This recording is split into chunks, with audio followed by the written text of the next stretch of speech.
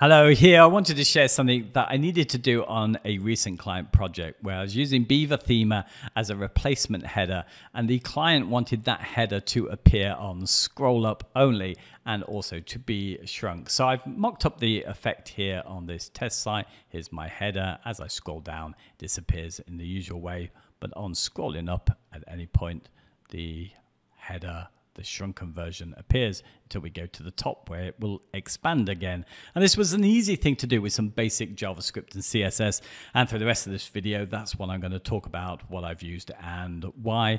There is a link to an article below this video which shares the scripts that were used and some notes to go with it. So the first thing we're going to want to do is to add this to Beaver Builder. And as this is a global header, the easiest way is probably to add this to our global settings. So when you're in the page builder editor, you can either go down to global settings here, or you can use the keyboard shortcuts, which I'm going to do. It's Control and U on a Windows or Command and U on a Mac. And I'm going to first go over to the JavaScript, which is a simple bit of JavaScript. It's not dependent on any library, so it should work in any circumstance.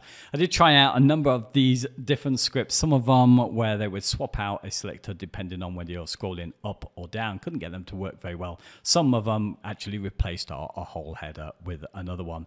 The one that I settled on, this one, was the last one that I found, but it was in perhaps the most obvious place to me, a place that I really like. And that is w3schools.com. I guess my searches were for headers or navs and I missed the menu. But really, I've just stolen the scripts that are here and just slightly amended a few things, particularly the CSS, but also the JavaScript. I've allowed it so you can add it in some more styles. So let me just briefly explain what this is doing. So it really is working on some CSS positions. So in the CSS, we are fixing a header to the top. And when we're scrolling up, it's set to 0, but when we're scrolling down, it is moving it to minus 50 pixels in this case. And you will adjust this according to your header size. But effectively what's happening is when we're scrolling down, it's not that the header is staying in place, it's actually moving above the viewport. So that's what's happening here. Let me go over to my script. Now I changed it slightly, the format, so we could add in some extra CSS, and I needed this in this particular project because the home page had a transparent header, which is part of what's in Beaver Themer. Problem is, when I set this, it meant that when we were scrolling up, that was also transparent, so it wasn't very useful. So what I did is, when scrolling up, we actually set a background to it and left it transparent here for the scrolling down. But the thing with this is once you scroll back up to the page, you're always going to have that background color there. So only on load was it transparent. And when you're moving down slightly, the transparency is still there. But when you've moved right back up to the top again, the transparency has gone in that effect, which was fine for our clients. But that's the reason why I've got the extra CSS there. You may have other reasons for it. Let's go over to the CSS itself here. So this is the stuff that's taken from W3 Schools. We needed to first put in, as you can see, it's referenced here. We can get the element by the ID. In this case, we could have it as a class. I've made up the header scroll up, and it's reflected over here. And we needed to make sure that that has also been added to our Themer header, which I've done. Let's just go over here. So there's our Themer header. If I go into the row settings, and I've added it to ID because that's what it is. I could change out the JavaScript to class if I wanted to. Okay, let's go back there. So for the rest of this, that's our kind of main selector that we've got here, and we are doing the positioning here. So we're setting a position of fixed to the top, so it's constantly fixed, and we need to put our width to 100%, and they've added from W3 Schools that nice kind of transition effect that comes in and slides in quite nicely there. I've needed to add in a Z or Z index here because, let me just go to here. I found, I'll just scroll back. When I was going over the number counter module over here, it was coming through the header. So I just needed to set that at higher.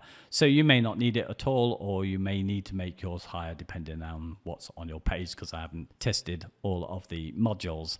So that's pretty much that. Let me just mention one other thing about this, because you may have noticed when I was over here that I had the sticky in the Themer layouts set to yes, which would be normally set in that fixed header.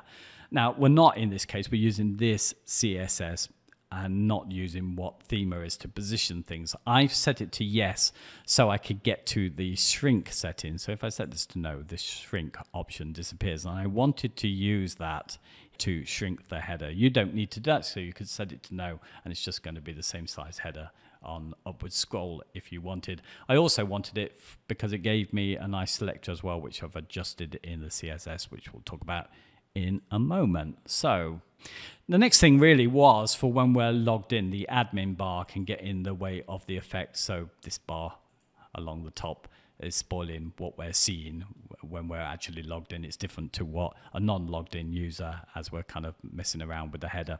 So that was just a small adjustment for that. Just to add some extra margin top for that. Also, because we're taking the header out and we're fixing it ourselves, then we've needed to adjust for the next main content, the next rows that are appearing on each of our pages. So I've set that with a margin top of 100 here. So let's say it's for the next content below the header. We're adding that sort of kind of margin to the next content here just to give it some spacing. So you'll need to adjust that to your tastes. And here's the next bit, the bit that I was looking for. The extra selector allowed me to do a bit of an effect on this one. So we select this out and I was able to put kind of a minimum height. And there's a nice transition effect with the image, so the logo that's in the header. I mean, I could do very similar things by swapping out the effect. If I wanted to, say, change the navigation links, I could duplicate this and then have the selector for those links as well. But it probably need a transition effect to make it look nice. This looks just nice as it is with the logo image. And finally, one other bit of CSS which is useful to have, and this is a bit of background for the theme builder header that I needed. So if I was quickly moving like this transition effect that comes in, which is quite nice, it would, because it is the whole header, be revealing below it the header space, which would just be showing the site background, which would be a very light gray or white in my case. So there'd be a flash of that. So that's really what that last bit of CSS is doing. It's just adding that background so you don't see that little flash.